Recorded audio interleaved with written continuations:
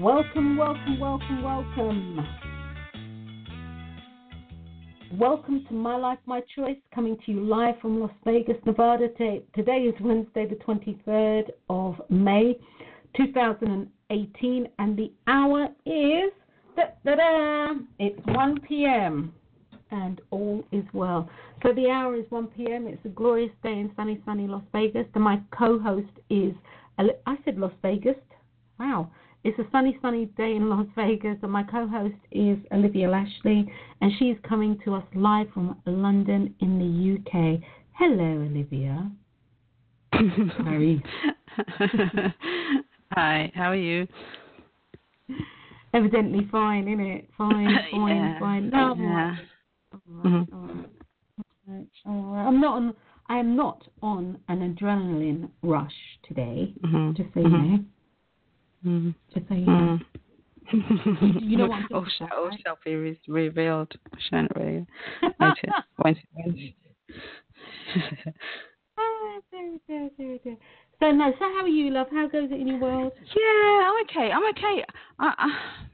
I suppose at the moment I'm trying to. Sorry. I'm trying to kind of figure out some nuances in my life as to. What's being reflected back to me. So I've just been really reflective because I'm trying to figure out, what I'm trying to tell myself. And as we always say, when you find yourself back in kind of like the same situation that you've been before, you're actually trying to tell you. Sorry, Wendy, I'm going to cough. Yeah, sorry. You're trying to tell yourself something, so I'm trying to figure out exactly what it is because I'm aware. Like today, it was really noisy around here, and I don't know what's wrong with my throat. It was really noisy around here. The kids were screaming next door. I don't know what they've been doing, but it's like they're banging, but it's not a loud bang. It's just like tapping. And then you've got people speaking outside. I'm thinking, okay, well, I've been here before when I'm very consciously aware of, my external surroundings and how much noise is going on. I'm thinking, okay, well, that has to be a reflection of my internal dialogue. So I'm just trying to figure out how it correlates to, well, what I am wanting to do. Why am I again being shown this? I've just been really kind of reflective. Because I haven't really done anything today. I've just been pottering about, just kind of thinking. So yeah, I'm in a reflective mood. So with that, and I definitely, needless to say, Liz, and when I say this, I heard everything you said. That being said, coming back to where you are, or coming back to this point where you are being shown something, do you need more inner silence? And I'm literally asking a question. Most probably. Yes, I think yes and no. I think the silence would come once I have figured out. Because the whole point is, with all the noise, I'm shouting at myself, right? I'm trying to disrupt myself so I can hear myself, hear the message that I'm, trying to give myself. So, so I emotionally do. But I think that would come, that sort of like feeling more peaceful about life would come once I have figured out exactly what is going on again. Because it is an again. Okay, all right. Because you know how it is. It gets louder. You know how it is. It gets louder and louder and louder until you actually. It's impossible for you to ignore it. Yeah. You know what I'm saying? It's gonna keep coming up. Yeah. So sorry, you were going to say something. I interrupted you. Because what I was going to say was about you literally creating the silence. The quiet, the silence through meditation for all intent and purposes. Create. So that you can free space for for the I don't know, the breadcrumbs or whatever you want to call it, to drop in, so you can paste the picture together. I can, like, if I concentrate enough, like if someone's playing music, I can get it down or off. You know, if next door is making a noise, if I concentrate it, I can actually get it to stop. Yes. But I know I can do that, and I suppose it is part of the message, but I'm missing something. It's similar to what the show is about. There's a nuance. There's something that I am missing that's actually, it's trying to shout to me to say, okay, well, you've got that. What about this bit? This is the bit you're missing, and that's what I think I'm not picking up on. Did that answer your question? Yes. Because, yes. I actually hadn't posed my question right, but that's all for a moment. I definitely agree with you, coming full circle. Myself personally, like full circle health-wise, and people telling you stuff about you. And they, please, really? Even know me. How are you going to tell me what I can or cannot do? Or what my capability is? And I was thinking, about this, I think it was this morning or yesterday. Actually, I take that back. I was thinking about this from Monday. And I have to say, I was a little huffed at first. How are you going to tell me what my body can or cannot do? You don't even know. And then I thought to myself, well, Wendy, this is the third time in your life you've been told something like that. What are you saying to you that you are not listening to, and or you have listened to in the past, but in the last 5 years, it keeps coming back up, or it's come back up twice? And I was like, something, I don't know what it is and I don't care. Okay? And I think similar to what I was saying, it may not be the things that you already know. No. It might be something things, else. And yes, it might be something else, yeah. That you don't know. Yeah. And that's very, very true. In regard to, and guys, this is all relevant. We just kind of jumped into the show because this is all relevant to the show and about nuances. And what you just said, Olivia, is right on target. It may be something that you don't know or you're not consciously aware of that needs to be brought into your conscious awareness. Yeah. So it's not always about looking back down memory lane. Sometimes it's literally about, what is this showing me? What is it showing me? Not what has it shown me. What is it showing me? And there in itself, guys, is a nuance in itself. What has this shown me is taking you into past tense, into your history, into the experiential side of your life. What is this showing me is taking you into the now and possibly, not always, but possibly your future. So it's about what you are going to experience versus what you have experienced. And that's what Olivia was literally talking about, if I haven't missed my guess, in regard to, what you're looking at might not be you delving into the past to find the answer, which, of course, for those of you who listen to the show, that's not really where we come from. That's not where we come from. That's not the coaching paradigm that we use. Your past is definitely something that is viable because it's part of you. You've lived it, etc. But the spinner here is that you've actually lived it. You cannot relive it again. No matter what you do, you can never, ever, ever, ever, ever, ever relive it again. This moment that has gone is gone. You can never, ever recapture the moment. Hence the reason why people who do drugs and people who are addicted, whether it to be food, whether it to be porn, whether it to be food porn. I always thought that was a funny hashtag.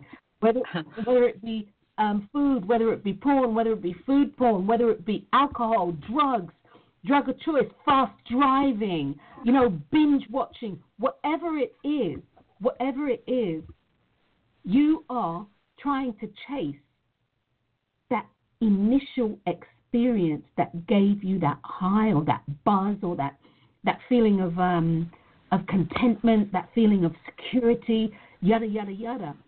And it's really important to understand that you can never, ever, ever recapture that. You can create it, but you cannot recapture it. You can't even recreate it, which is what I nearly said. You can't even recreate it. Because every time you do something, it's new. It's like every dawn is the beginning of a new day. Every sunrise, every sunset, marks the ending of a period in your life that can never ever be brought back. So as you think about your life and the nuances are really, really important. The nuances are the difference between day and night. The nuances are the difference between recognizing that in order to get the outer case of, I don't know, an electric socket off, you don't try to shove a fork in there and try to pry it in. You use the correct tools. You know, you put a fork in there, it's gonna electrocute yourself a little bit. You're going to electrocute yourself a little bit, not a lot, just a little bit, and you'll electrocute yourself. So the nuances are the difference between recognizing that. Okay, here we go. Recognizing. Okay, here we go. A little story. Nuance. There was a man, and he was by a body of water, and he was deathly afraid of drowning. He actually fell in the water. I take this back. No, I'm going to tell the truth on this. He was with his friends, and his friends, they were all young. They had to have been about 18, 19. And he was deathly afraid of the water. And he was by a body of water because they all went out. You know, it was sun shining, and they all went out. And his friends dragged him into the water. But when he got into the water, he fell. And he fell face first into the water. That he wasn't, that he was going to drown. That he didn't even realize that if he put his feet on the bottom of this lake or wherever they were, he could have stood up, and the water for him would have come below his waist. Actually, and that was my husband. That was my husband. See, the nuance there is, he was so afraid of the water, he didn't actually realize he could stand up in the water. And the water came below his waist. It came below his waist. But yet still, if one of his, I think his friend's name was Wayne, who he just hooked up with in the last couple of years actually, if he hadn't sort of dragged him up and, dude, put your feet on the ground, put your feet on the floor, you know, he would, he might not be here today. He might not be here today. Okay, and this is a nuance.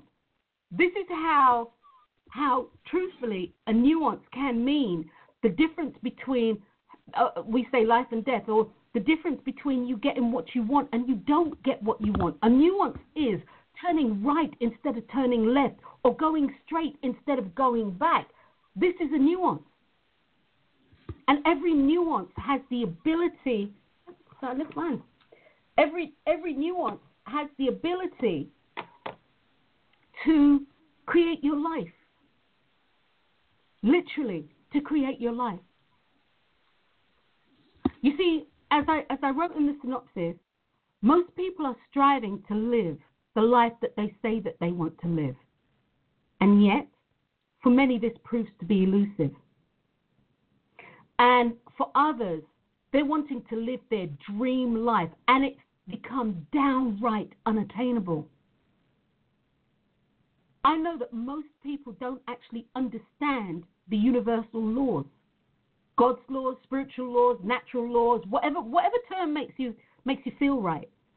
But guys, if there's one thing that you need to take away from here, we are all under universal laws. We are all under, if it suits your purpose, God's laws. We are all under Spirit's law. We are all working within the same paradigm, the same universal paradigm. And there is an order to the universal paradigm. Even though it might not seem that way, there is an order to the universal paradigm. It's like people, you have people driving. And if you look at it, if you've ever been on an aeroplane and had the ability to look down as you descend to land into the airport, and you see all these cars, you can watch the traffic, and at a certain altitude, they look like ants. Literally, they look like ants doing busy work. But as you look at that, you'll see there is a certain order, even to the flow of the traffic, the way the traffic's moving. And so it is with our lives. It may appear that everybody's off on tangents doing this and that, but there is a divine order and a divine flow that has been established, because in order for you to have whatever it is that you want in your life, there is a divine flow that has been established. There is divine order in your life. It may not feel that way, but it is. So when I say most people don't understand the universal laws, I really do mean this. And as a result, they are imagining things and saying things and doing things and thinking things, and they're doing all this stuff. They're thinking, imagining, saying, doing things that are disrupting. They disrupt your ability to literally manifest what it is that you want. It disrupts your ability. And I'm not going to say that you don't get what you want, but it's literally like a train going down a track. The disruption is there's somebody on the line, and or a tree has fallen over on the line, and or in my case, when I lived in the UK, because they had lots of trees around the station, in the autumn or the fall, when the trees dumped their leaves, and sometimes the trees would have all these leaves on them, and the next day they look like a scarecrow. And they've dumped and it rains. This is a problem. This disrupts the ability for the train to go down the line. And if you have if you have transmitted something that you want, and you have created a disruption, by the things that you are imagining, the things that you are thinking, the things that you are saying, the things that you are doing, guess what? Everything will grind to a halt, or the train's going to have to go off. I don't know if you guys have ever seen this, where they actually move part of the track so it connects to another line, and it's going to have to connect to another line for you to get to where you need to be, but you didn't want to go that way. But yet still, the things that you are imagining, the things that you are actually ascribing your senses to, the things that you are putting your senses to, what does it look like? What does it feel like? What does it taste like? What does it smell like? Did I do all of them? Was that 5? What does it feel like? What does it look like? What does it feel like? What does it sound like? What does it taste like? What does it smell like? The things that you, and your sixth sense, of course, the things that you are ascribing your senses to, and the things that are coming back to you via your sixth sense, everything is out of whack. Or I take that back. No, it's not out of whack. Everything is designed and geared to show you what it is that you need to do, the divine inspired action that you need to take so you can have what it is that you want. I put in here, and I don't know how many people remember this, because I used to work in this many 34 years ago or something like this. But many people, in regard to the universal laws of action, are still working in DOS, Black screen with white typing, with white, font or what have you, or yellow, depending. And many people are still working in DOS mode when there are new and innovative platforms that people can work from, that have been created and that have been tested, and not only that, that have been laid down by you, for you. Because prior to you coming into this incarnation,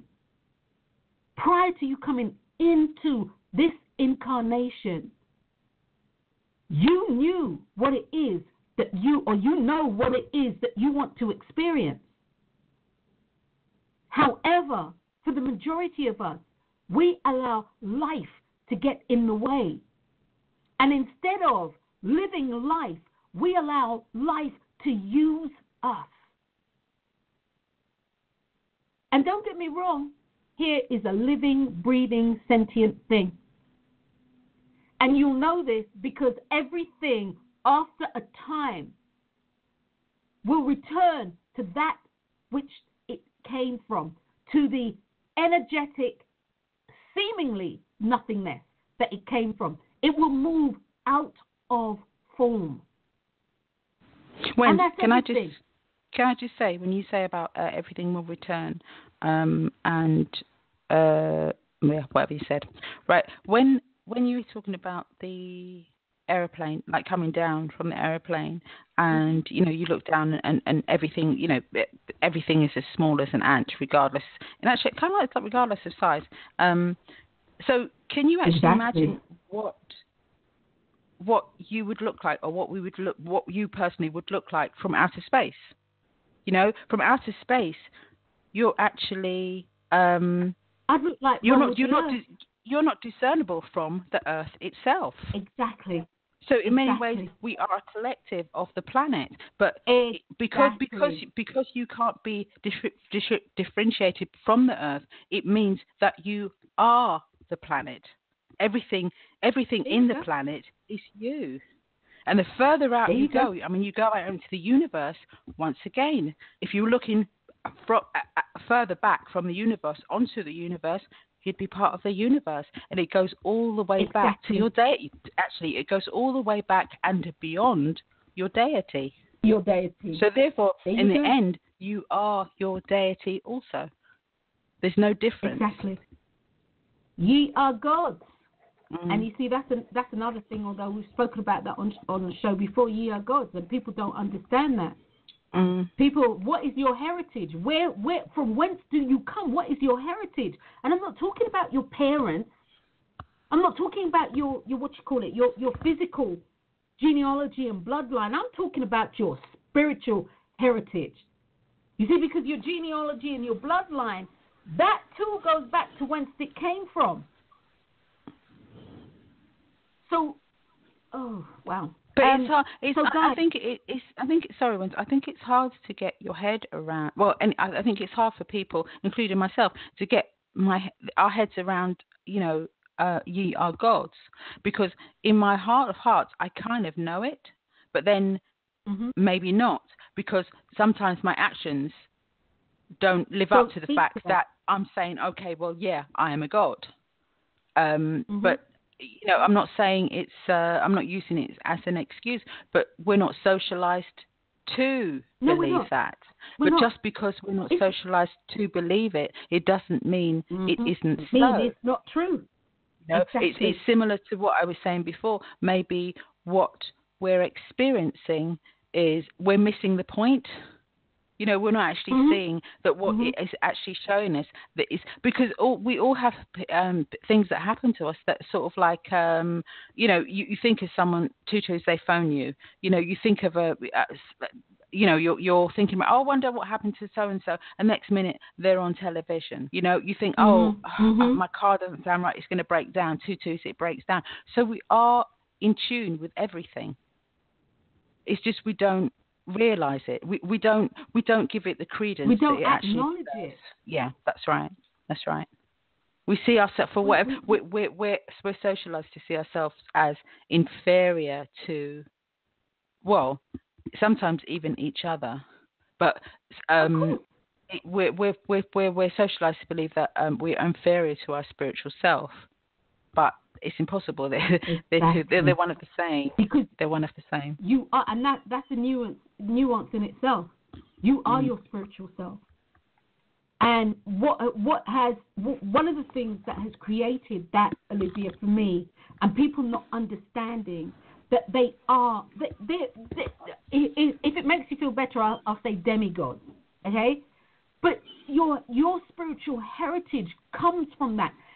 For those of you who read the Word, and by this I'm talking about the Bible, and then for those of you who read the Quran, for those of you who read the Torah, for those of you who read the Bhagavad Gita, for those of you who read any kind of spiritual text, anything that's scripture-based, it will tell you that. It will tell you that. But you see, as you said, Olivia, we are not taught to believe it. Actually, it's sacrilegious. It's blasphemous. It's like, who do you think you are? The devil must be speaking through you for you to say this. And that's not how that goes. That's not how that works. We have been taught a life of separation. And for everybody who has been born of woman, you understand at an intrinsic level separation. And the first separation comes when you leave your mother's womb. So we understand separation, but yet still we are taught to live our lives that way. We are separate people. We are separate religions. We have dominion over the earth. Guess what? Look at, and God bless the people in Hawaii. What kind of dominion is that? Look up here in north, I think, it's north of me, in Reno. It rained hard. I looked at somebody's house, 3/4 of it, a third of it was under mud. What kind of dominion is that? If there's a toss-up in a forest between me and a bear, I'm thinking that my chances are next to nil. What kind of dominion is that? And as a result, people have created lives that are separate. And what they don't realize is that in creating a life that is separate from self, everything that you touch is going to be an uphill battle for you to reconnect with. And the name of the game is, you know when it's right to reconnect. You know when you're not meant to be separate because it feels right. You know, like sometimes if you do, when you actually go outside and you might take one shoe off and you put it in the grass. Or you kind of lean on a tree and you can feel it. You can feel it. And guys, these are the nuances. These are the nuances that are slowing or disrupting your ability to manifest what you want. You know, this morning I did a Facebook Live, and oh Lord have mercy, let me see if I can pull it up, because sometimes I note this stuff down and other times I don't. So guys, just give me a hot second here. All right, be advised, not controlled. Okay, that's what I called it. In most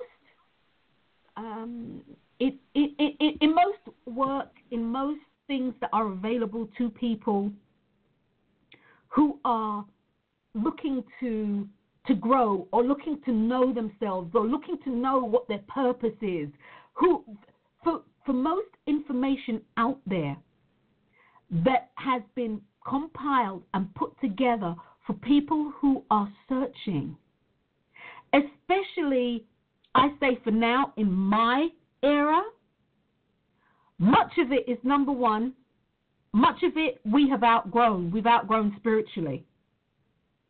Number two, people are telling you who you are, what you must do in order to be a blasted clone just like them. People are telling you that, if you don't meditate this way, you won't be able to connect or reconnect with your subconscious self and your divine essence if you don't say, when you meditate. Not knowing that anytime you zone out or zone in, whether it be reading a book or whether you look out the window and you call it having a daydream, not actually realizing that you are in a meditative state. Meditation don't take no bells and whistles. It takes discipline. It takes intention. It takes choice. It takes utilizing or invoking some of the laws. Some of the laws that we are governed by. Yes, it does. But do you have to sit cross-legged? Do you have to do this? Do you have to have your feet planted so that your base chakra is literally in communication with the earth? Guys, you're on earth. You can be upside down and your base chakra be in contact with the earth. So, guys, look, nuances are something that are really, really important in your life. And some of the things are so simplistic. See, one of the things, as for those of you who've never listened to my show before and listened to Olivia before, well, I say me. Let me phrase it this way. I have authors. Most of them are dead, might I say. Most of them are dead. And I have authors who I have adopted as my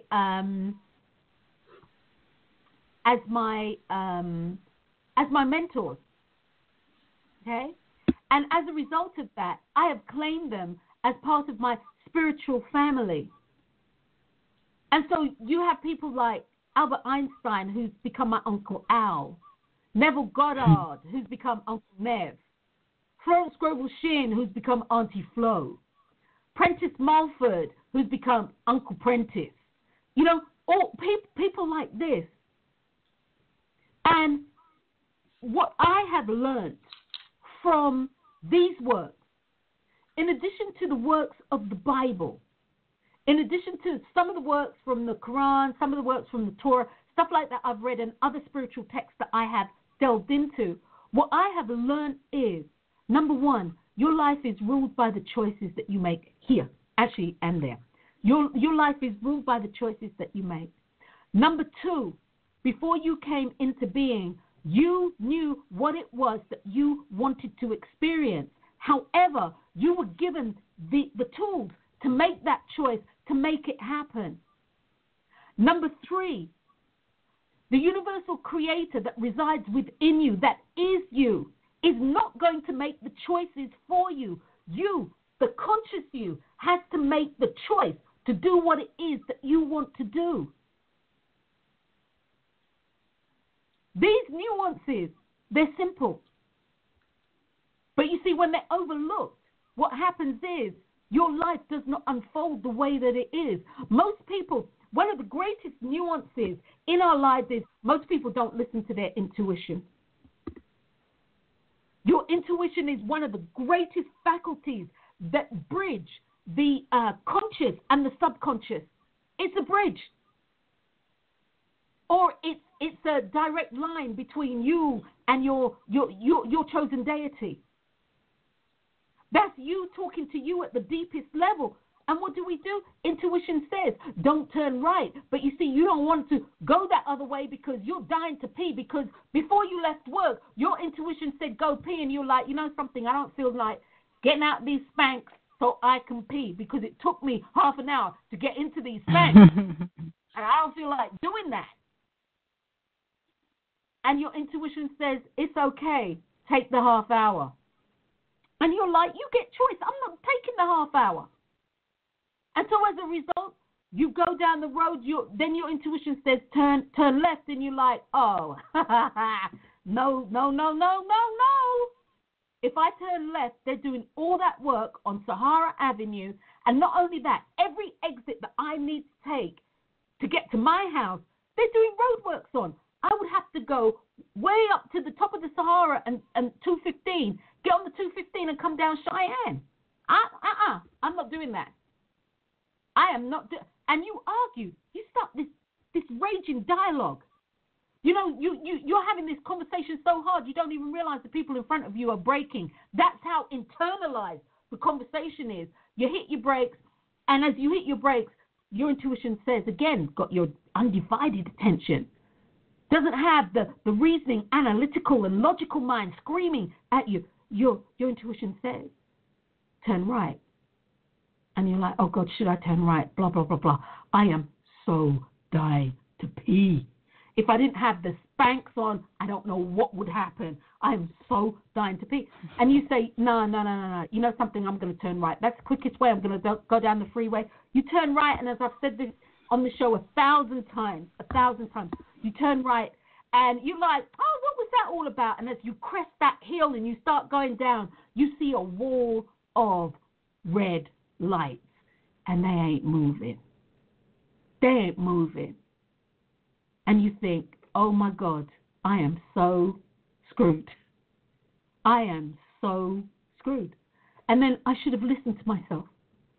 Your intuition truly is one of the most pronounced universal laws that you have. And yet still we don't listen. On a daily basis, we don't listen. And that's a simple nuance. We don't listen. And just because you're listening, you know, let me rephrase that. We listen, but we don't act on it. We hear, but we don't listen, and then we don't act on it. You know, guys, one of the things, because when I started to talk about my spiritual family, and they are all deceased, I remember speaking about somebody about that the other day, didn't I, Liz? when it's amazing how things come back to you when you say things. In regard to the authors who I am claiming as my spiritual family, who have made their transition, as it would be, one of them, Auntie Flo. Today I was listening to something, and I found out that her family called her Flossie. And I was like, oh, no, Auntie Flo, I never did that. Flossie. It just kind of undermines me everything that you've got Flossie. No, they used to call her Flossie. But anyway, so Florence Scovel Shinn, in her book, one of the things that she said, and she's not the only person who said this, but one of the things that she has said is this. If you are reading any kind of work that is scripture-based, and they're talking about the Lord said this, and the Lord said that. She said, if you and I'm going to phrase it this way, for just an experiment, if you changed the word Lord to law, how different would your understanding be?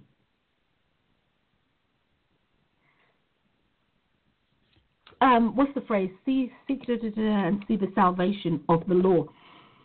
I can't remember the whole phrase. You've got to forgive me, guys. It's gone out of my head. But you've asked for something, and it says about you standing still and see the salvation of the Lord God. If you change that to stand you still, and see the salvation of the law.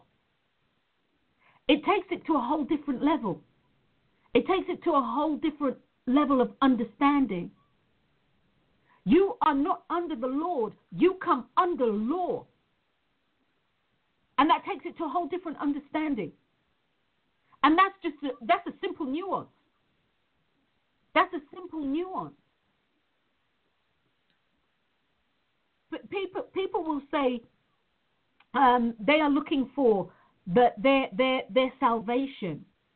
And again, one of the things that Neville Goddard pointed out, and Florence Scovel Shinn for that matter, and let me see, I think Joel Goldsmith and a few other people that I've read Joe Goldsmith's all right. I call him Mr. Goldsmith, so he ain't quite there yet for me. But I respect the work.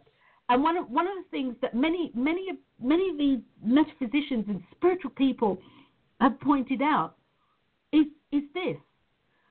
Oh, it just ran out of my head. Okay, Uncle Neville, what you were saying? I would say, salvation. Many people will say that they are looking for salvation. They want salvation, and not just sort of like when they're baptized or what have you, or christened or what have you. They're looking for salvation as they move through their life. Okay, they are looking for salvation. And many people say that they are looking for salvation. And what they don't understand, when you don't understand that it's law that you're looking for, they don't understand that salvation is, if you're hungry, the law, the salvation of the Lord, or the salvation of the Lord will give you food. If you're thirsty, many people don't understand that the salvation that they're looking for is water. And when you come up under the law, your salvation will be water if you are thirsty. If you are feeling unloved, the salvation that you're looking for is love. If you are feeling broken, the salvation is integration. If you are feeling if you are feeling financial straits or dire straits with your finances, the salvation is for you to have abundance of financial plenty. If you are feeling lack, salvation is abundance. If you are feeling in ill health, salvation is health.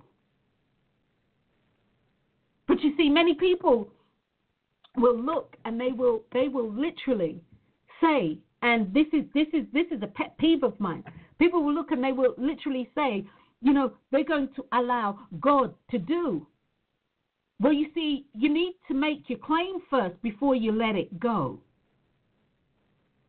Okay? You don't sort of get on an airplane and you don't know where it's going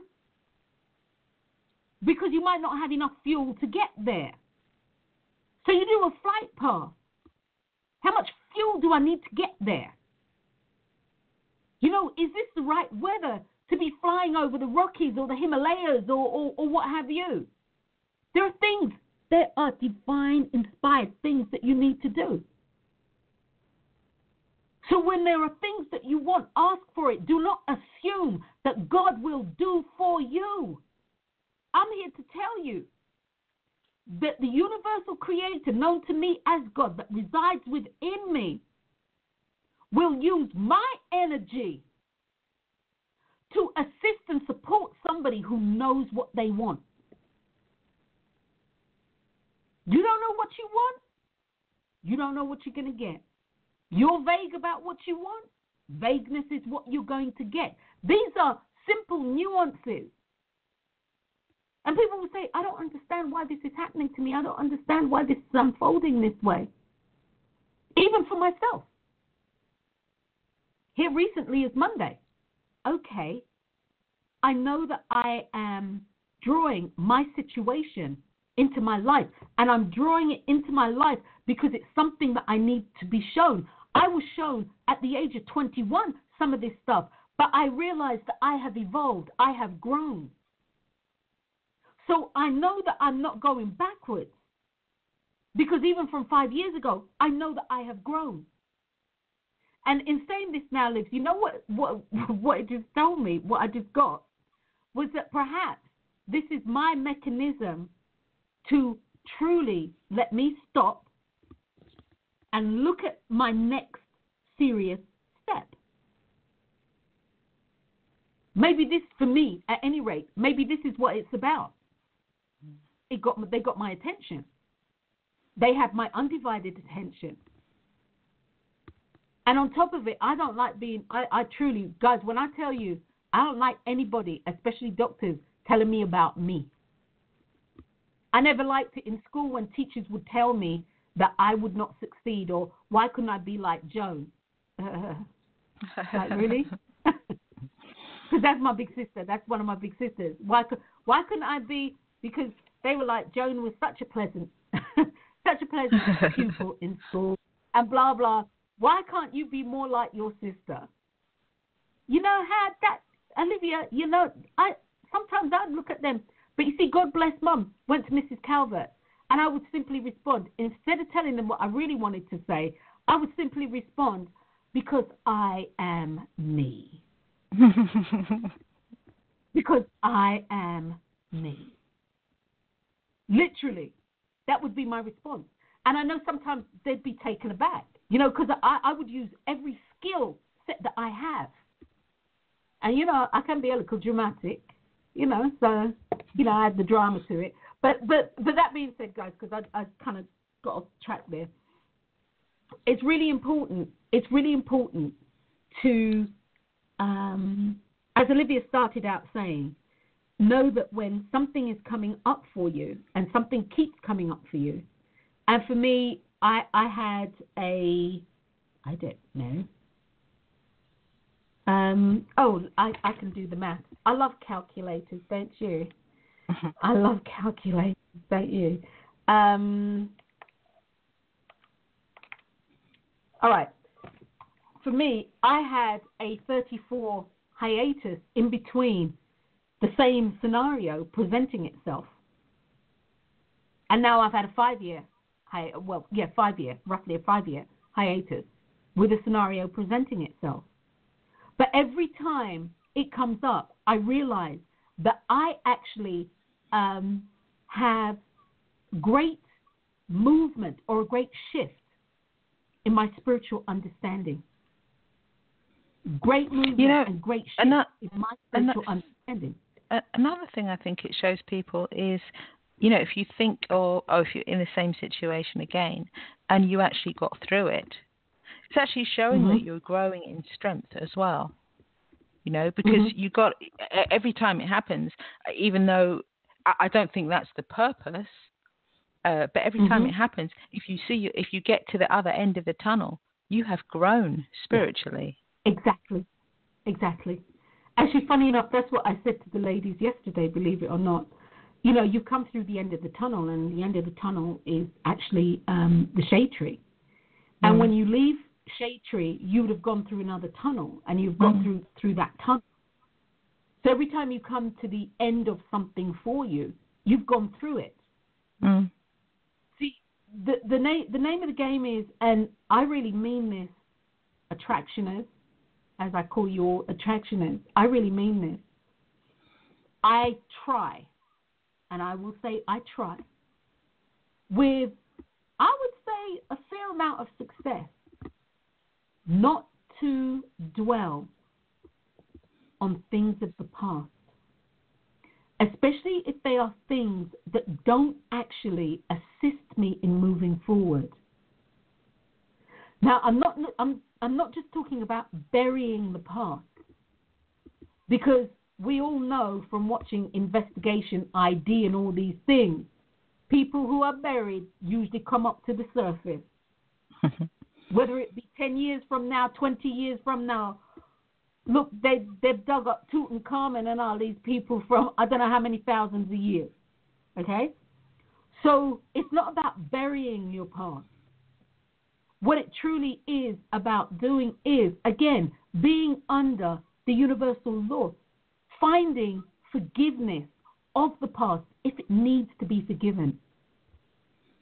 Finding your mechanism to literally let it go and not be a ball and chain around your foot.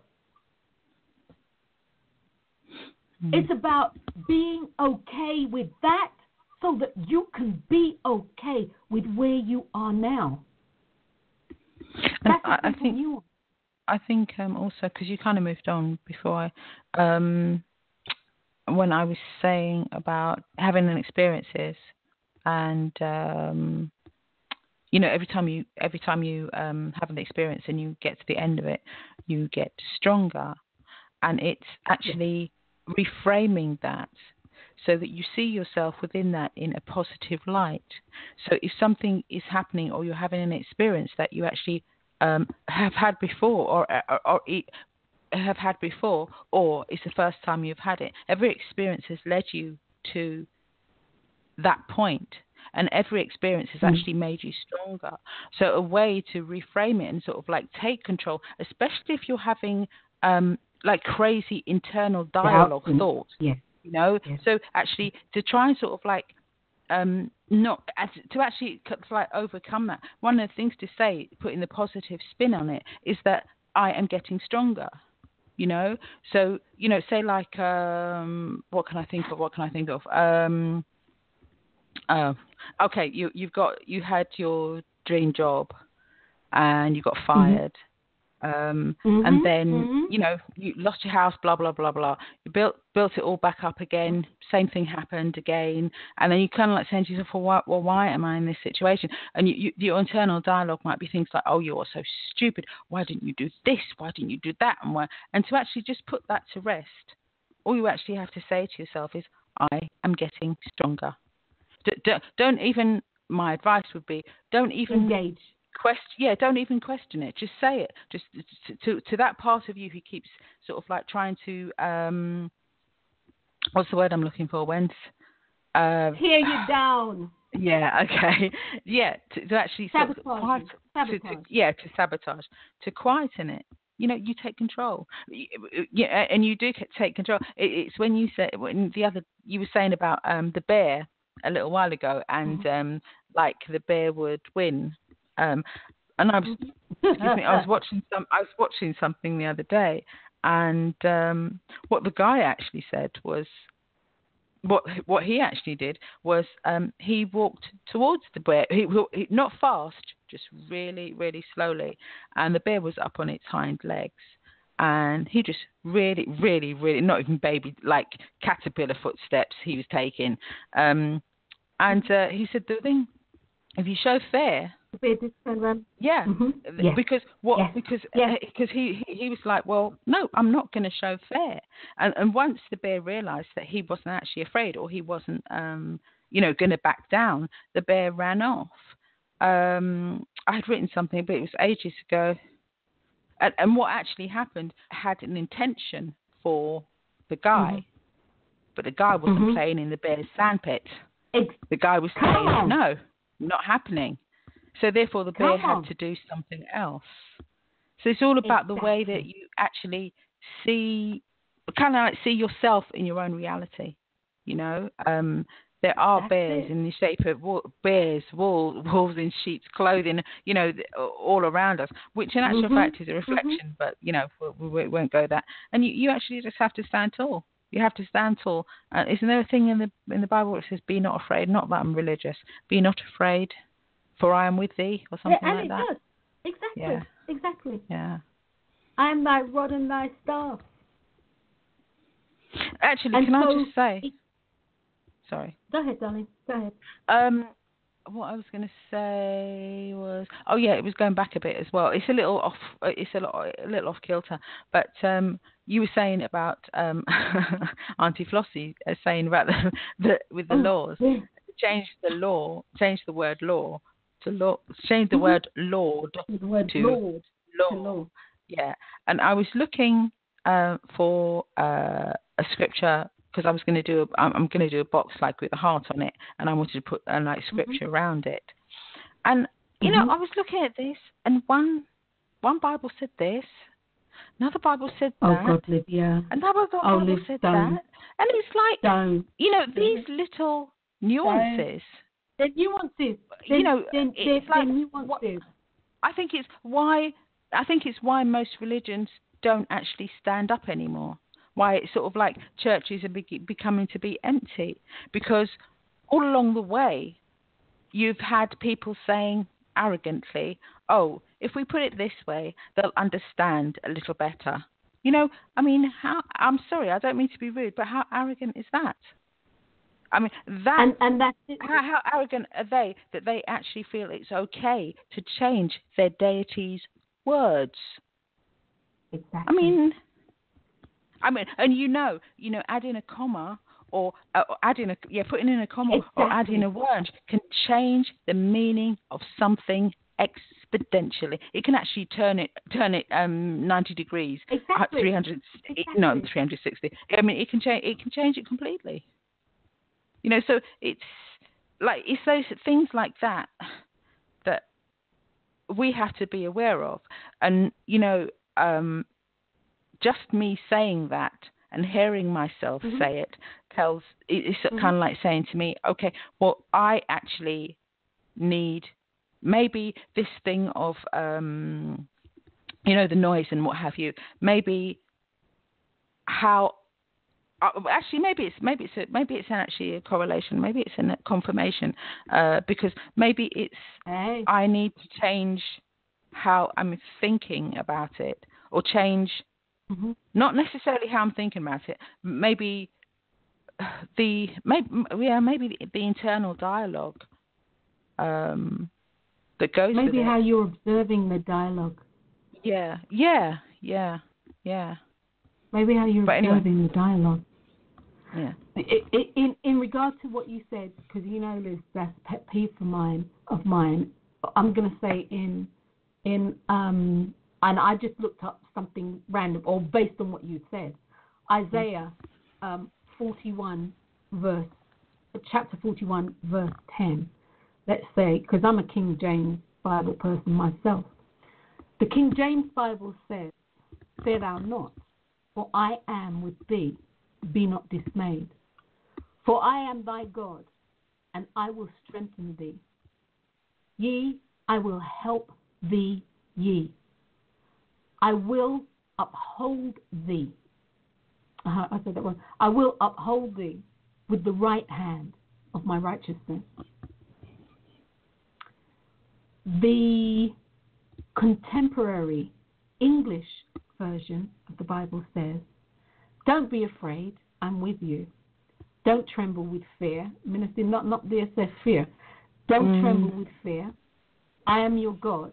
I will make you strong. As I protect you with my arm, I will give you victory. That says something totally different. Yeah, absolutely. And of course, absolutely. The King James Version supersedes the contemporary English version. And this is something, as you say, Liz, I've got, the Good News Translation says, "Don't be afraid, I'm with you, I'm your God." That's the standard. Everybody gets that. "Let nothing terrify you." They didn't say nothing about terrify. They say dismay and terrify are two totally different things. So, "Let nothing dismay you. I will make you strong and I will help you. I will protect you and I will save you." Again, something totally different. Victory versus save versus "I will uphold you or thee with the right hand of my righteousness." That's a whole different ballgame. And guys, that for me is nuance to its highest, to its nth degree. Nuance. And of course, everything is subject to interpretation.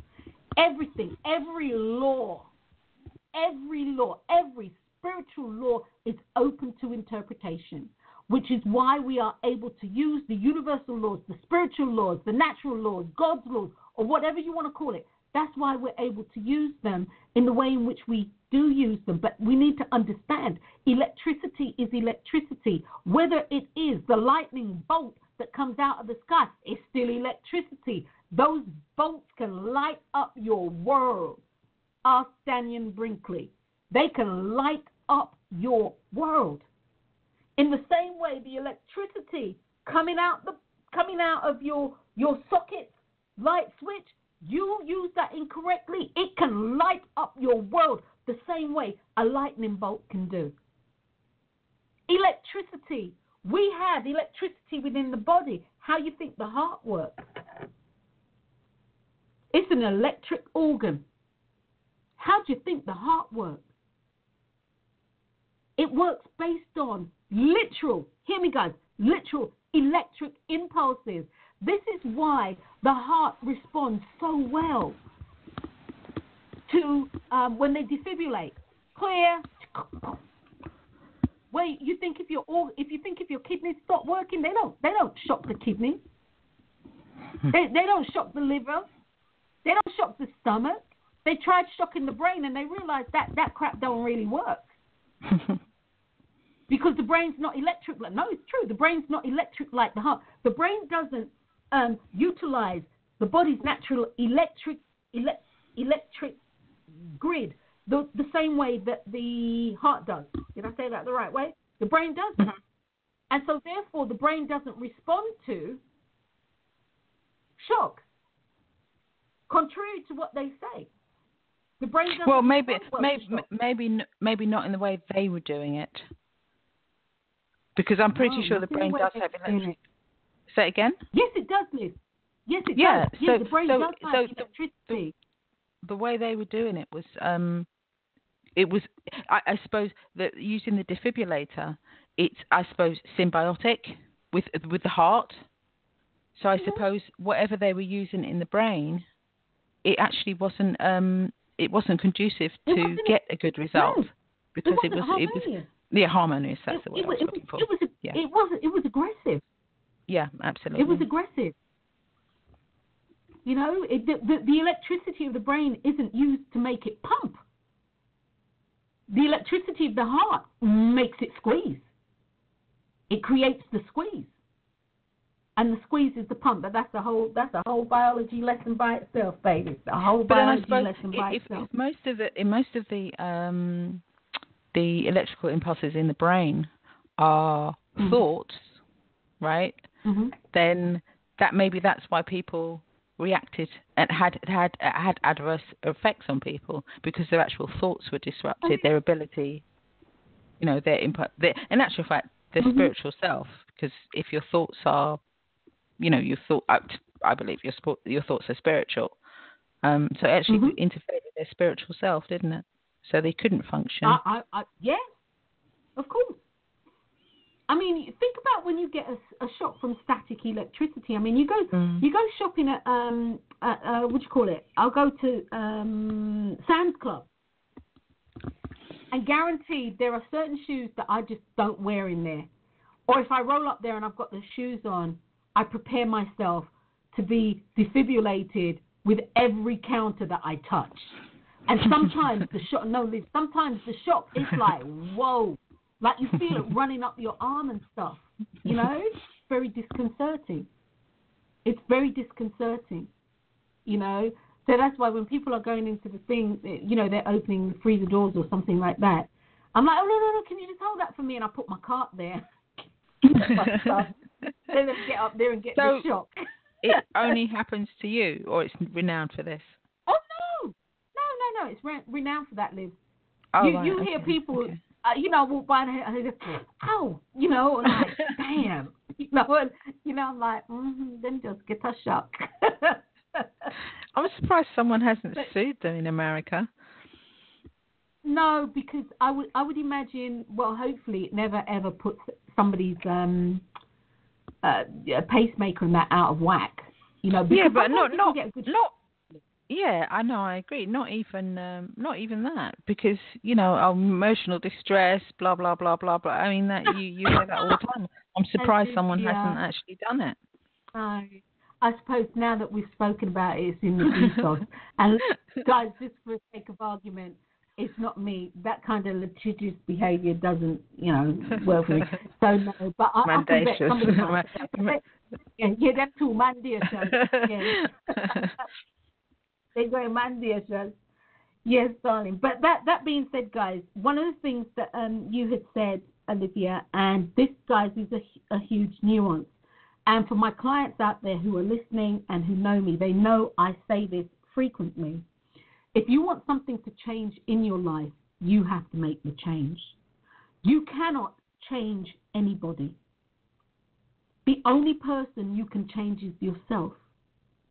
And that applies to anything living, breathing earth that you are in relationship with. You know, you were talking. You were saying about, you know, the bear and the man deciding that he wasn't going to get eaten this day. See, I don't know, Liz. I kudos to the dude, because I'd be thinking, where can I run? Can I put D in front of me? He looks like a tastier morsel than me. You know, it's all that sort of jazz. Actually, I'll talk about the cheetahs in just a second. The animals, the cheetahs, by the way. Yeah. In order for you to change anything, a nuance. In order for anything to change in your life, you have to change you. You cannot expect your external surroundings to change, and that's people, places, and things, unless you change. Because you see, it's your reality and it's your view. You're seeing it from your eyes. I've said this, Olivia said this, we say this on the show ad nauseum, and so I'm not going to labor this point, but you're the common denominator of everything going on in your world. If you're not things to change, the common denominator has to change. What were you going to say? Well, they're not. Well, each person actually isn't even the common denominator. If you think of what I was saying about, you know, like you said about the aeroplane and looking at ants and going further out and further out till we actually are the Earth. So whatever you're experiencing is actually you. Exactly. It can only be you. So you got to change. If you want something different in your life, guys, you have to change it. And am I saying that's easy? No. Am I saying that's hard? No. I'm saying it just is. It just is. Can I change it? It is complex. No. It is complex, Wins. And it just is. Can I change it for you? No. Can you change it for you? Yes. Now, as Olivia said, the voice of the people, I haven't heard that for a long time. But as Olivia said, is it complex? Yeah, it is. I'm not going to say that it's easy, but is the actual premise simple? Yes, it is. Is it easy? No, because we are emotional beings. And as I've said on the show multiple times, do not make choices based on your emotional opinions. And emotional opinions that are yours and or who you have decided to take on board that belong to somebody else. You see, when people caught up in the race mind, as it's called, this is how you have gang activity. And this is how you can have a rash of shootings that are all over the world. They all mimic each other. That's the race mind. Because as Olivia said, you know, once you pull back, or as we say, once you jest back far enough, once you move back far enough, you can see that we're all connected. Sorry. When are you saying race is in culture? What do you mean race? Race is in going fast? What do you mean? People. No, the human race. Oh, right. Okay. No, the human race. The human race, right? Not mankind. Specific races. Yes. Okay. All right. No. Not ethnicities. No, race. No, human race. I'm sorry, love. Human race. Thank you for that. Oh, she's back on the voice of the people. Thank you for that. What was I saying? I can't remember. Yeah, no, it's or as they call it, they might call it the monkey mind. Because how's it go, Liz? One monkey or two monkey or 10 monkeys, I can't remember the number of monkeys, might do something over here, and next thing, all monkeys all over the globe are doing the same thing, or they know how to do it. Is that correct? If you told me that. Yeah. It's like the trees. You know, the trees in one valley, if they're being picked off by deer or elk or what have you, they, you know, the trees in another valley will actually produce a chemical or some sort of chemical that prevents the deer and the elk from eating them. But they weren't in they weren't in the other valley. Exactly. But they were told by the other trees who were dying, cuz, they're killing us over here. They're eating us, cuz. You got to do something, cuz. No. And you know, they got together and they said, let's produce a poison or something that's really vile to the deer and elk, so that they will leave us and at least our young ones, so that we can survive. as a species. And that's it was poisonous because they were dying, weren't they? Which is why they kept getting those people in. Yeah, they were dying, and that's how they figured out that that's how they figured out that the trees were talking to each other because but you see, they felt that they were under attack. Yeah, but it goes back to what I'm saying, which is revelation for me today. I mean, might not be for anyone else. They are the earth, so they're going to know, aren't they? Everything is one. Exactly. And that's your revelation, maybe for what's going on. Everything is one.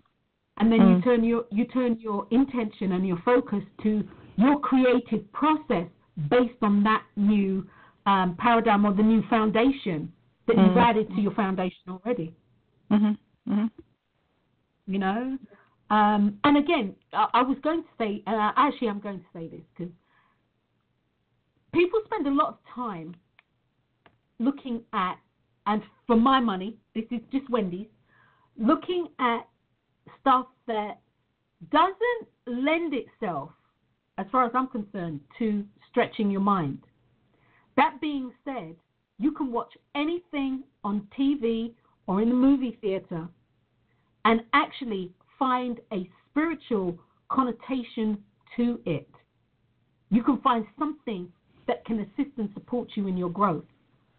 However, to do that is a choice. Okay? Now, for a lot of people, a lot of people don't even know that trees talk to themselves. They don't even know that trees in that part of, I think it was South Africa. Was it South Africa? The trees I can't remember. in whatever part of the world it was, they don't realize that the trees were actually communicating, because most people wouldn't actually watch this. They wouldn't watch this, but yet still live. When I do tell people about this stuff, they're really quite fascinated. It's like fascinating. So I'm going to say to that. Oh, go ahead. Okay. Go ahead. Can you hear me? Because you're actually going in and out. Can you hear me? Okay. Oh yeah, I actually moved away from the mic. I'm sorry. Oh, okay. All right. And yes, I can.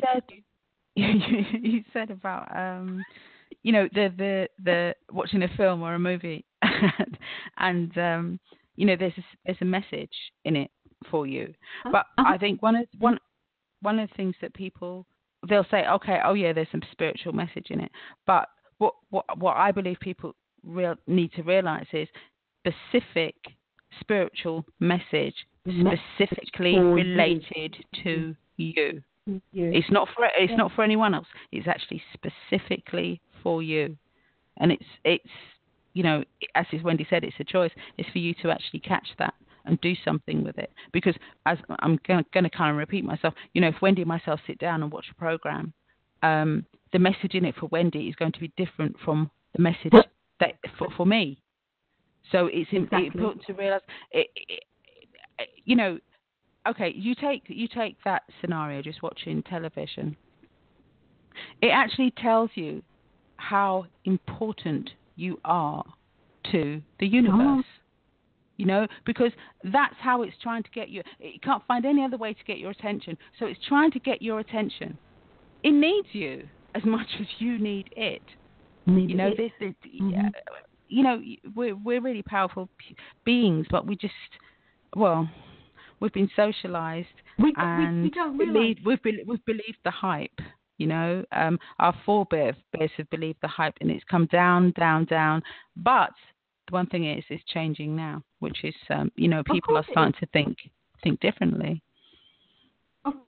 And it has to change because we are changing.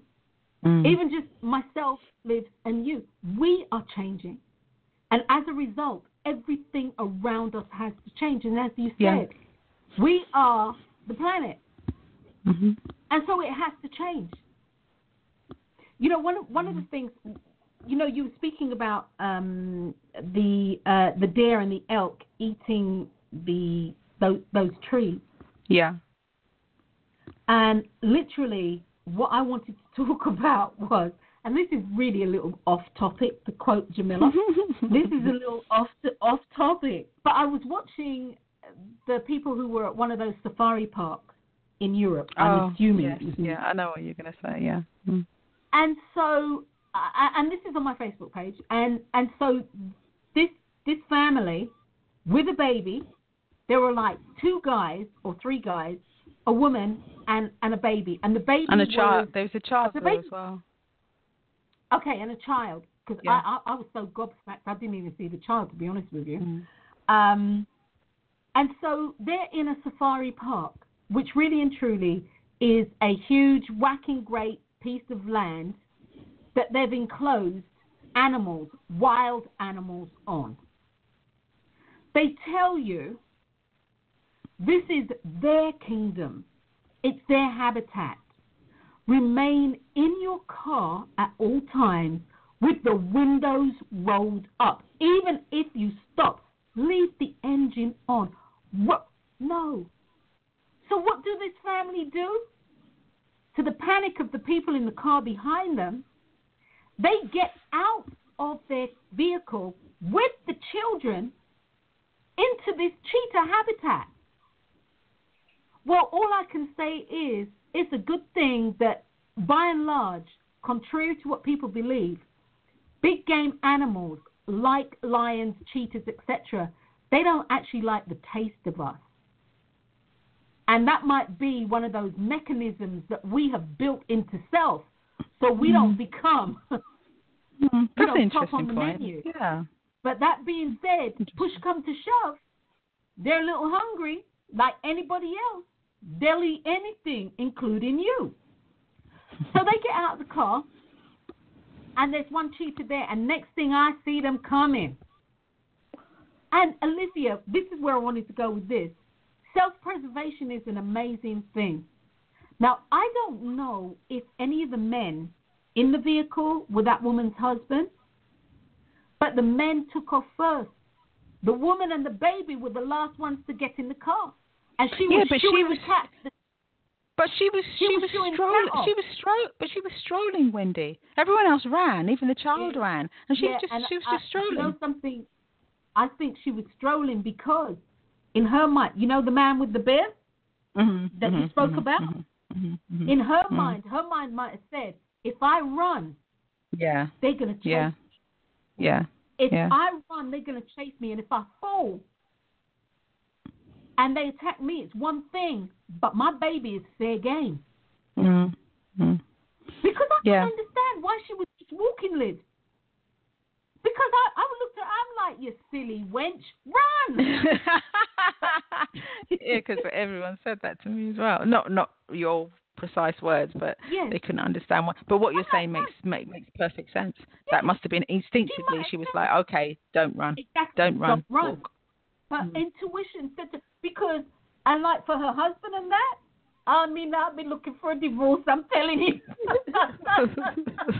Yeah, because they didn't even try. Whoever maybe they weren't, it might have been her sons. I mean, it wasn't close up anyway, but whoever was with her, they definitely weren't going to save mother and baby, that's for sure. Oh, it wasn't. It was every man for himself, literally. Because I said to myself, well, if that's her husband, I know that things will never be the same. And if those are her grown kids, I'll be putting their asses out. I don't need you. You need to come out. Come out. And again, as I said, this is slightly off topic, as Jamila would say, slightly off topic. But that being said, it does lend itself to us looking from the outside in. We don't know, and this is a nuance. You never know what's going on in somebody's mind, and we know this. You never know what's going on in somebody's mind. You never know what their intuition has told them. So sometimes it's just to allow them to be. Sometimes it's just to allow them to be. So how do you control? How do you live the life you want to live? How do you get what you want in life? Well, for those of you who listen to the show regularly, I know you're going to turn off. You're going to get ready to turn off because it's the same thing. I'm going to tell you the same thing week in, week out.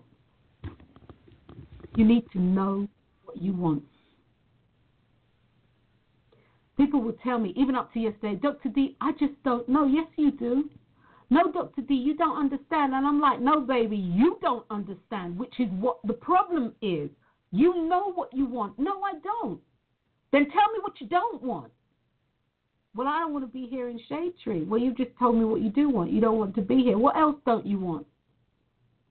Well, I don't want to be on, I don't know, government assistance or whatever. Welfare. You've just told me that you want to have independent means of making money. You don't want baby daddy anywhere in the Kool-Aid. Well, you don't want him dead or anything like that. So I said, how about a harmonious separation where he's no longer in the picture? And she wasn't feeling harmonious, to tell you the truth. So as I said to her, we'll work on that one. We'll work on that one. She's still feeling definitely a little aggrieved by him. Hostile. So, yeah, hostile to say the least. And I started to laugh, and she started to laugh, and I'm like, no, it's cool. You know, some things you have, there you go, another nuance. Some things you have to work on. And so for her, really and truly, it wasn't about, no, I'm not going to be ultra forgiving or what have you. He beat my ass, which is why I'm here, and I'm not over that yet. And it takes time. And that's okay. As long as you acknowledge and truly acknowledge that it's taking time for you, and I'm not ready for this yet. And when you own it like that, you take control of your life. So, number one, know what you want so you can ask for it. Be very clear on what you are asking for. Because when it comes back to you, which is what happens to most of us, we're like, I said I wanted blah, blah, blah, blah, blah. You know, I said I wanted ice cream with double vanilla bean and raspberry syrup. And they got me Rocky Road with raspberry syrup. But I wasn't clear. Because when I said I wanted vanilla with, double vanilla with raspberry syrup, I qualified it by, truthfully, the thing that I really want is the raspberry syrup. I just put a disruption in. And so they only had 2 scoops of vanilla, double vanilla, left in the store. And the woman who came in and sat 4 tables, and this happens to people who sat 4 tables behind. She came in 15 minutes behind me. They gave that to her. Because she was definite. I want vanilla, double vanilla with raspberry syrup.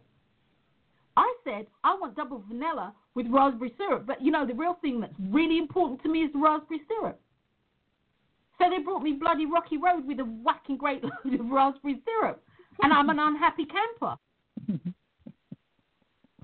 It's a nuance. And it's a very real nuance. And that's what we do in life. Do you want so-and-so? Oh, I don't care about that. I don't care about the money. I just care about the creativity. Or I don't really care about, what my hair looks like. I just care about my skin. I don't really care about XYZ. And then when your hair is tore up from the floor up, or it starts falling out, because in order for it to fall out, you have to attract into that realm, a thyroid issue, you're freaking upset. You're upset.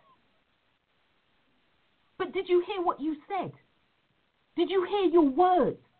Are you listening to your internal conversation? Are you listening to what it is that you are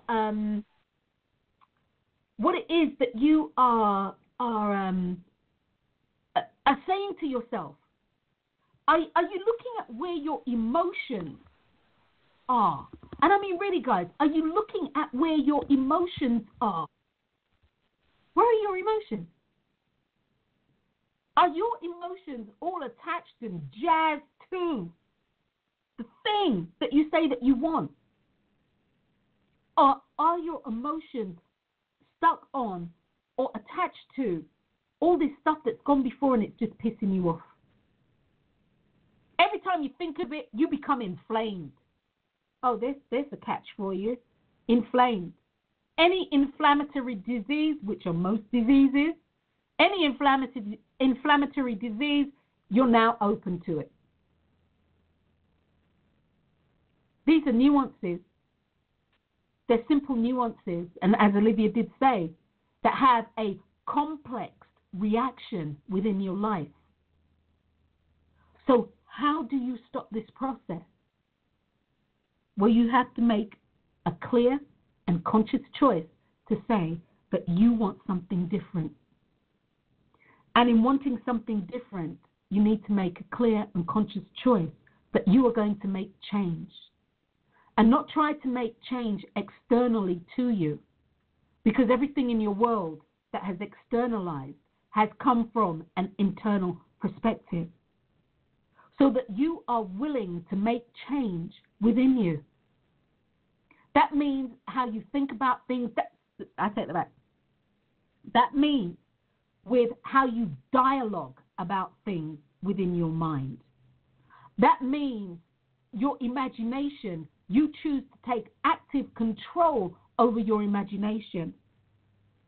And then you choose to take active control over the things that you actually want to elaborate on, the things that you truly want to add your emotional, your five senses to. It means that you take control of your emotions. And I am not saying that you don't be emotional. I'm not saying don't be mad when something has ticked you off. Don't cry at the toilet paper advert with the little puppy rolling toilet paper all over the house like that wouldn't get you mad. Don't negate those things. Accept them for what they are. Those are your emotions. Your emotions are flags. You emote stuff to show you stuff, but not for you to make a choice on. In order for you to make a choice, you need to step back. You know, if guys, for those of you who have ever been to Las Vegas, and I would say Las Vegas, and it's becoming prevalent throughout the world, and of course other places. But if you've ever been to Las Vegas, you've been to the buffet capital of the world. This is the buffet capital of the world. And sometimes, if it's one of the better buffets, you walk in, there's so much food, you don't even know what you want or where to start. Is that true, Liz? Would you say that's true, Liz? Absolutely. Yeah, absolutely. There's just, I mean, they have some similar ones over here. It is, and you don't know.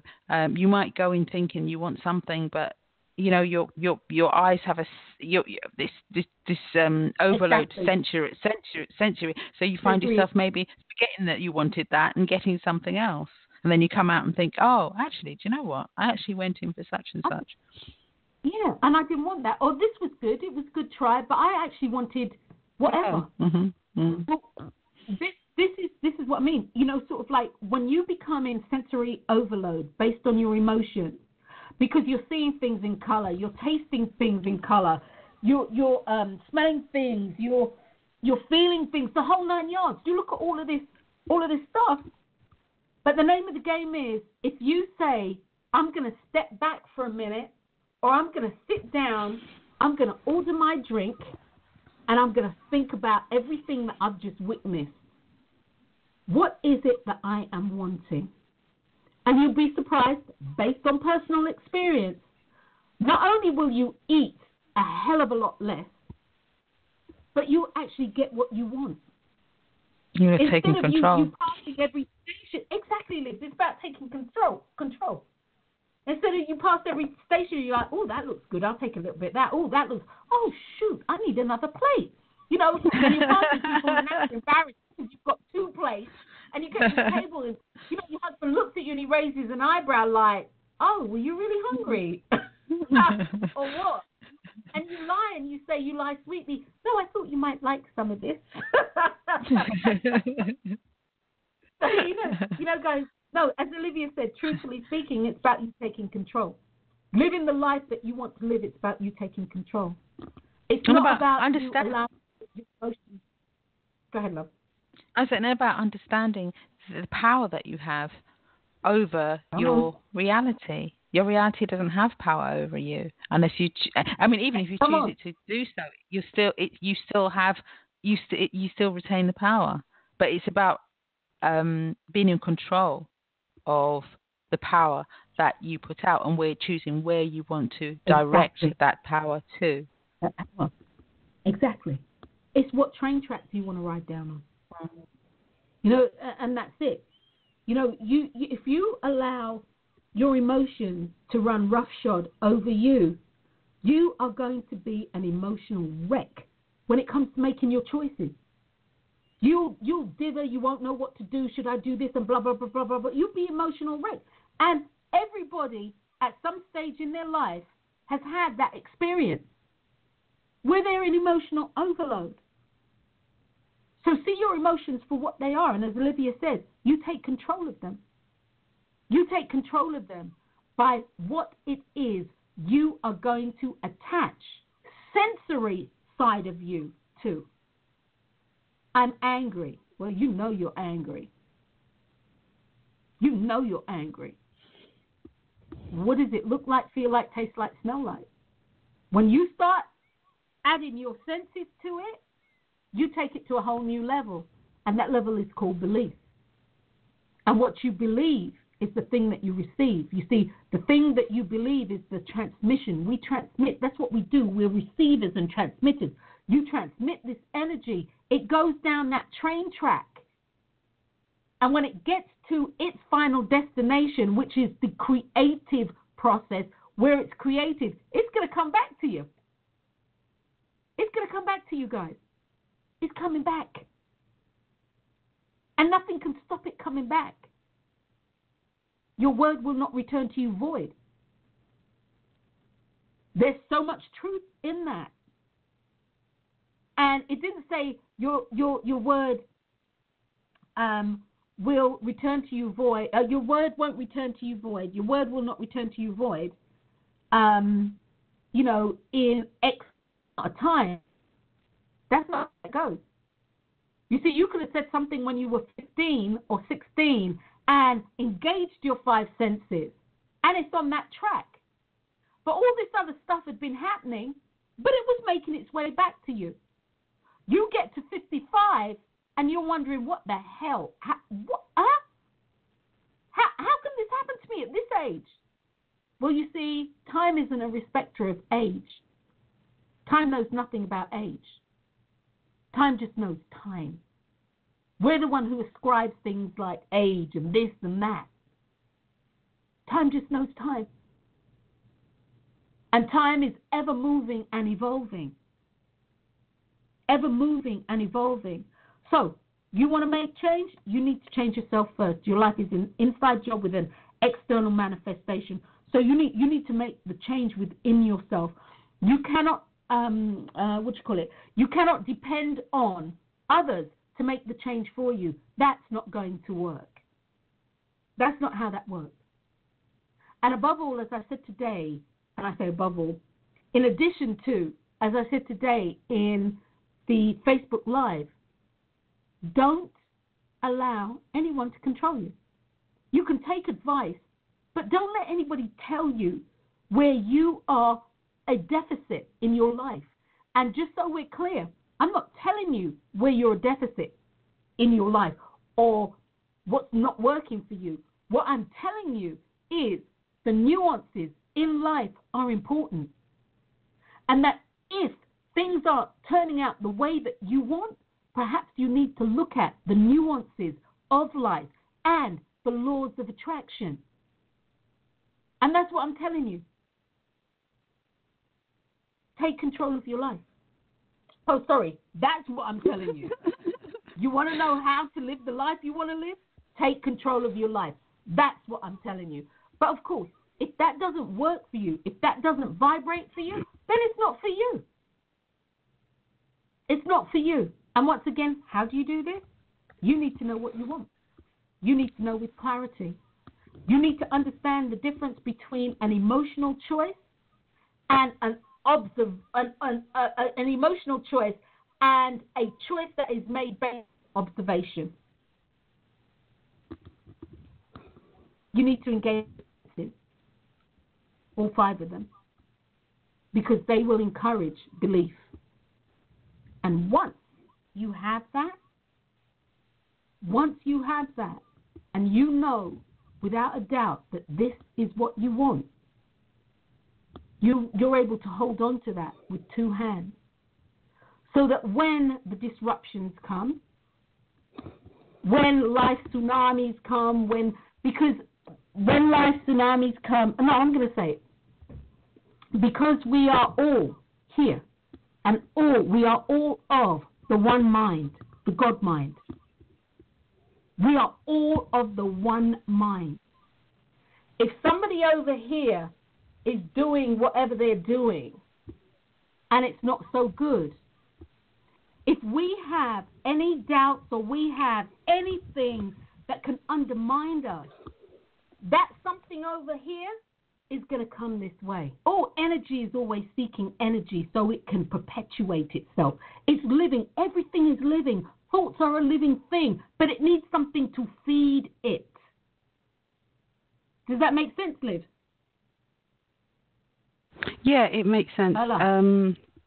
I was just thinking, because you were saying about hungry and you were talking about buffet before, I was just starting to write it down, so I'm going to see if I can remember, because it's a really good analogy for getting what you want.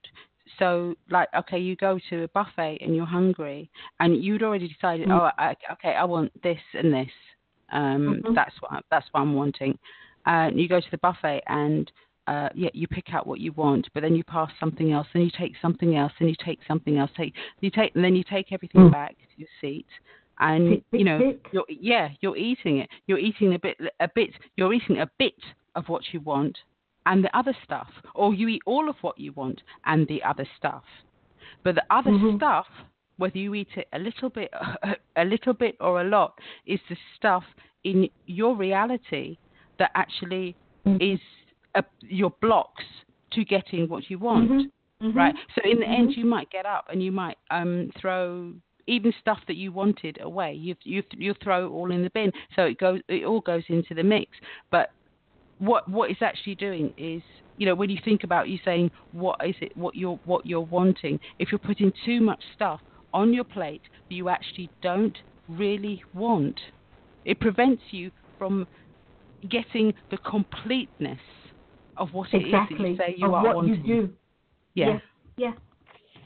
It interrupts the flow. It interrupts the flow, guys. It totally and utterly interrupts the flow.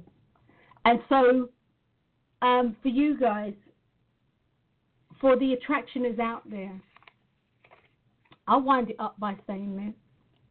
Life is a glorious thing. It's a wonderful thing. And it's your life. And it's all about you and your choices and the choices that you want to make. Understand that every choice that you make has a reaction.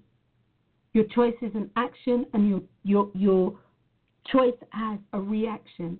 And the reaction is something that you might be able to gauge. You might be able to say, this is going to happen versus that. But understand, you have no control over the reaction. The only thing that you have control over is you. You want to know how to live your life? Control yourself. And I'm not talking about putting you in a box, but control yourself in how you use your thought process. Control yourself in how you invest your time. Don't just spend your time. Invest your time. An investment is something that will give you a return. You can spend your time doing a lot of nothing, a lot of busy work. However, if you invest your time in doing something that you are wanting for you, you will get a return on that investment. So use your time wisely. Change your internal dialogue. And you really can change your internal dialogue. And I'm speaking from personal experience. Change your internal dialogue. And when you change your internal dialogue,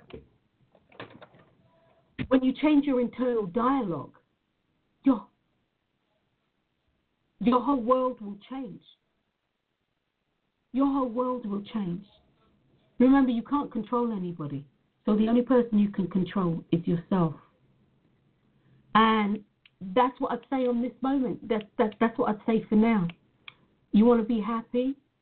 You need to live your life in a happy way. You need to live your life in a happy way. All right? And so that's what I'd say. So, Liz, is there anything that you would like to add? This has been a long show today. This has been a good show for me because I've had I tell you what, guys, I answered a couple of questions that I had because things have been going around my head for things that have come up for me, and I just got my answers. You know, literally, I just got my answers. So on that score, I'm very grateful. And so thank you, guys. Thank you. So is there anything that you'd like to add, love? No, there's nothing I'd like to say, Wens. Okay. So on that note, guys, what I would say to you is thank you so much. I know this will be beneficial to many, many, many people out there. Live your life the way you want to live it. Take control of you. You don't have to be in a box, but you have to be consciously aware of what you are doing.